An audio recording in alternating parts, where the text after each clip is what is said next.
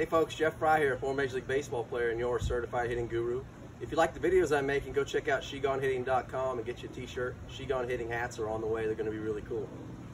In honor of the start of Major League Baseball season, I wanted to make a video because what I saw yesterday and the day before was a lot of just swinging, you know, uppercut swings, aimless swings, not battling once you get 2 strikes.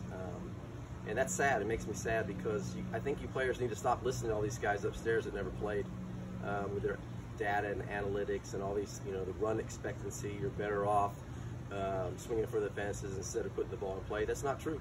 And for you kids especially, you got 2 strikes, you got 1 left. So make the most of it. It's simple for me. It was just an approach. Okay, when I had 2 strikes, I looked fastball middle away. If they threw me an off-speed pitch, I tried to adjust and put it in play. I tried not to strike out every at-bat because striking out is worthless.